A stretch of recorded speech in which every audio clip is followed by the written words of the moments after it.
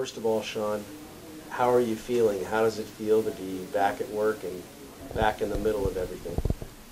It feels great. Physically, I'm almost completely recovered, and my speech continues to improve.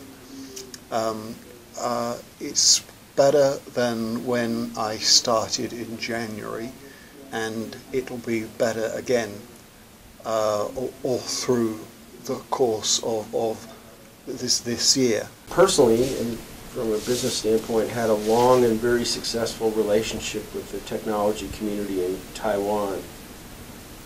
How does it feel to be coming back and keynoting at Computex in these very interesting times when it seems like all the dynamics of the traditional PC industry and what Taiwan has been about is changing? It's an honor. I've done this keynote for years, and not doing it last year killed me.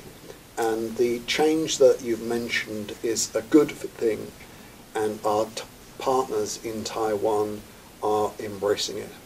Are you worried that Intel will be seen as trying to resuscitate the PC at a time when the conventional wisdom says the PC is declining? Well, we don't see it that way.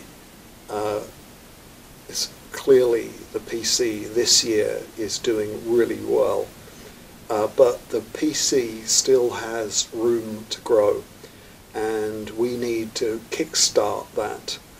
How do you challenge the critics who say some of this is too little too late, that the ARM ecosystem is too firmly established now, particularly in tablets and phones? Well, the ARM ecosystem is really well established, but I don't think that anyone is in the position that Intel is in to get all from the bottom to the top. And in process technology, we are still, 2 years or more in front. So I think it will be quite a good 4 or 5 years. The company has talked a lot about accelerating the Atom SoC roadmap, which, according to some of the pundits, can't happen fast enough. Why is it taking this so long to accelerate the Atom SoCs, and is there anything you can do to make it go faster? Well, unfortunately, 2 years ago, we thought that the market was not moving as fast as it's moved. Now we've announced that we'll be doing one process generation every year for the next 3-4 years, and that's pretty fast, and a big acceleration from where we are now.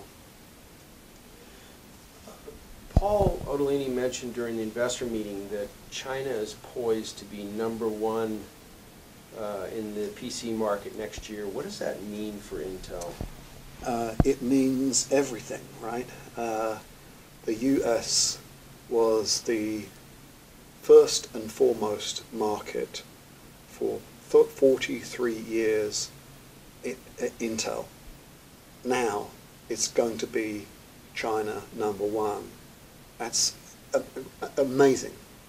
Really, I am excited about China.